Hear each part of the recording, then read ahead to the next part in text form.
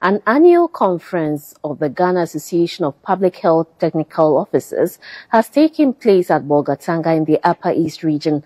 This year's conference focused on the impact of air pollution and global warming on public health. The Ghana Association of Public Health Technical Officers is a group of officers from nutrition, disease control, health information and field technicians in the health sector.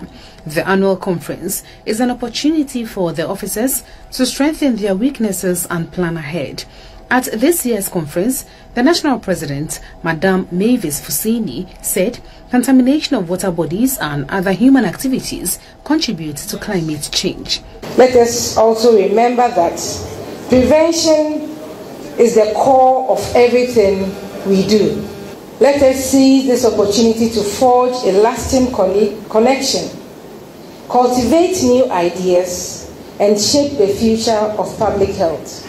A dean of the School of Medicine and Dentistry from the C.K. Tedam University of Technology and Applied Sciences in Navrongo, Professor Juventus Ziem, was concerned about the devastating effects of global warming and the continent in the next decade. Many health outcomes and diseases are sensitive to the climate. Air pollution-related illness, infectious diseases, particularly those transmitted indirectly through water, through insect bite, and through rodent vectors.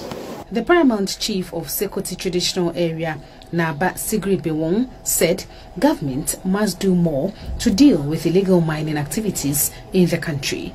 We are not serious about challenging operations. It's not only traditional authority.